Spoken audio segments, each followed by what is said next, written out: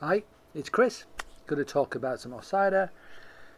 Going to do this quickly, in a bit more informal setting today.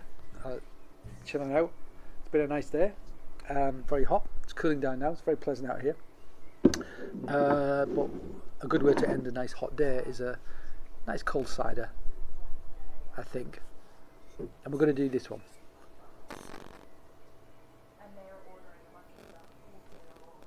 There you go.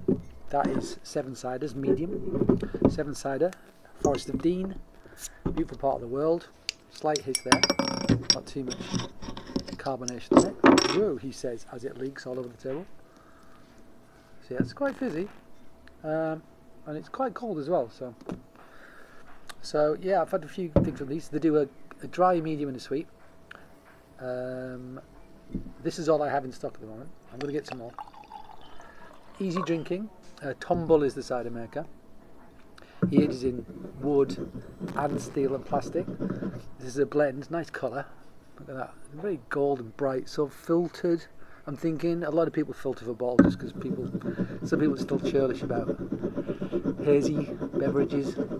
Nothing wrong with unfiltered stuff, you know, but this looks prettier in a glass or a bottle, I guess.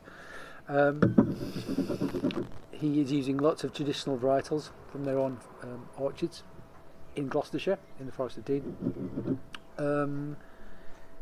Yeah, so he's blending stuff that's been in inert vessels and oaked vessels, I assume, because this has got quite a pure apple character, but there is a hint in the background of some microorganism activity, oxygenation and stuff, which I like. I like that. A little bit of earthiness, bit of funk.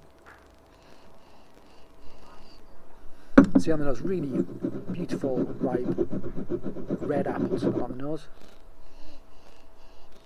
Really nice, really pure. Maybe a hint of, I mean, it's all wild yeast as well. Maybe a hint of, I'm not sure what else, vanilla or something. Like a slightly baked apple aroma as well, which I like a lot.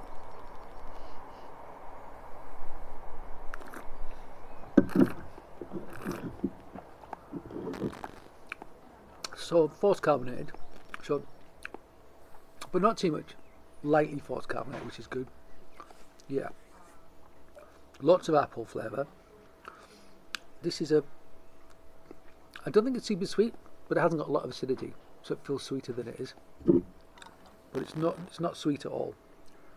As in, it's not super sweet. You know, it's like a dessert wine.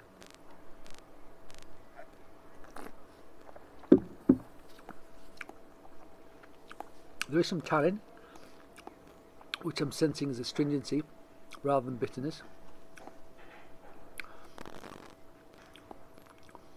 Ripe red apple is the thing I'm getting the most. That's the flavour I'm experiencing the most. A little bit of tannin, a bit of minerality in the back, maybe a tiny hint of acidity, just a hint, and it feels like very light malic rather than light lactic acid. Pleasant cider.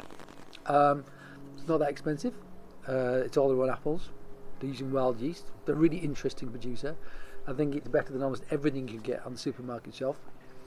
And on hot days like today, I think it's probably exactly what you want to drink. It is 5.8%, so reasonably strong. They also do a sweet and a medium, as I said. I actually kind of prefer the sweet and the medium for my palate. I prefer the extremes of them, and I find the actual sweet is offset by a little bit of oxidization, tannin, something which makes it feel more balanced. It's got more funk in it. The dry isn't bone dry. There's a hint of sugar which offsets all those characteristics. I just find that this is kind of, everything blurs into one a bit with this. The extremes, I think there's more definition.